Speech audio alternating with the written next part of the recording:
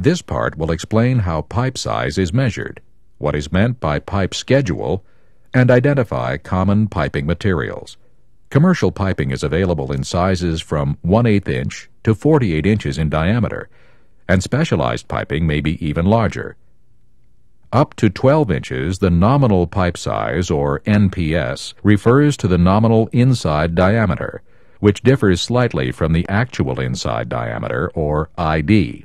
Pipe larger than 12 inches is sized by its actual outside diameter, or OD. In addition to the diameter, pipe is also sized according to its wall thickness, or schedule. For pipe up to 12 inches in diameter, Schedule 40 is considered standard wall thickness.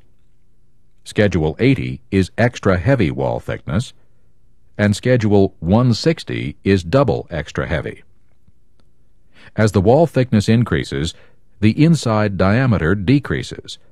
Pipe that is less than Schedule 40 has thinner walls and less strength than standard or Schedule 40 pipe. For pipe that is larger than 12 inches in diameter, standard wall thickness is not a schedule, but means 3/8 of an inch wall thickness, whatever the OD.